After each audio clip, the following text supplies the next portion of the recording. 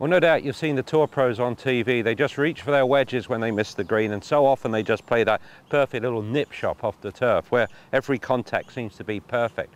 But that's not always that easy, and you can imagine a tight lie like this with some damp ground. Some players get very nervous. They don't want to use a wedge. They're scared of the club digging into the ground and having a complete mishit. Once you do that a few times, you'll get very, very nervous, and you won't want to reach for your wedges. Well, there are some options. Here's two that you can use. Traditionally, we were told to use a 7-iron or so for chipping, so that when you have a chip shot with a 7-iron, there's less loft, it's less of a full swing. You can just move the ball back in your stance, push your hands forward,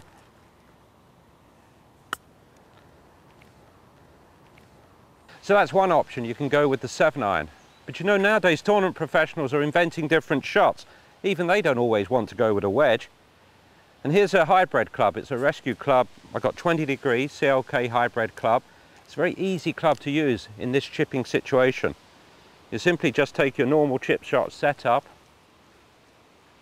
and because now you have less of a sharp edge, everything becomes more confident. It's just a little push forward,